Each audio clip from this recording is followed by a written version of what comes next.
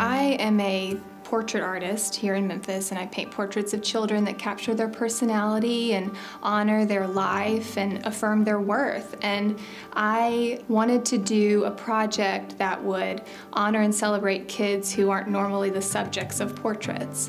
And I'd been volunteering at Streets for a couple years, and I mentored a 13-year-old girl there named Jasmine. And one day she was over at my studio and we were just hanging out, and I got out my sketch pad and I just did a little quick sketch of her. And she just beamed and her face lit up. And that sort of sparked this idea to do this project that would honor the lives of these kids who normally might get overlooked. It makes me feel speechless about it, because wow. It's really hard, and it like takes up a lot of time, and it's just really cool.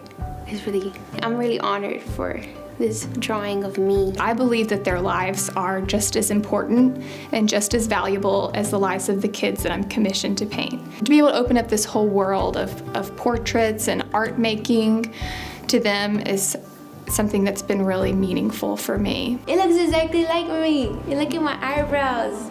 They look great. I love this picture. It was like really nice. It was like my first time getting drawn, like actually drawn, so it's really cool. I thought it was like a simple, like a little drawing, not like this one right here. And I was just so amazed and honored for them to like choose me. I see them as reflections of their Creator. I see the Lord's tender love and His hand in their lives. I want them to see that their lives are, they do have value, and it's not based on how others see them or where they come from, but they are worthy of being the subjects of art. I want to communicate that to them, that they are unconditionally loved and valued because of Jesus. I mean, really I think that's just sort of the underlying point of it all, is that you're created by God, He loves you, He thinks you're beautiful, and your life is so precious to Him. I've known Streets since like it barely got started. It impacted my life so much, because it helped not just me, but my family as well, because when we had a struggle in our life and we had like an incident that happened, they were like, out of all people, they were there to help us and everything, and to get us back in our feet, and like that extra oomph to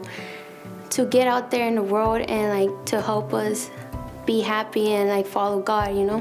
When I do these portraits and making this art of these kids, I hope that it communicates that, and I hope that they feel special, I hope that they feel honored, I hope that they see that they're not overlooked. It's just an amazing thing how Streets works and everything, and all the people who are dedicated to go and volunteer and everything, how they like, and how like the co-workers, they all like help out and like be friends with the children, and it's like a little place to call home, you know? And it's just so amazing, all the things they've done for me. And not just for me, but for my sisters as well. It's emotional. It helped my sisters and my mom get on their feet, you know?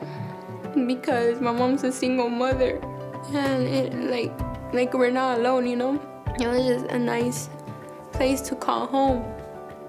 And to like be comfortable and actually meet new people who like care and stuff. It's like a really, really nice organization. It's not just an organization, but it's like they commit themselves to help children who think they're invisible, you know?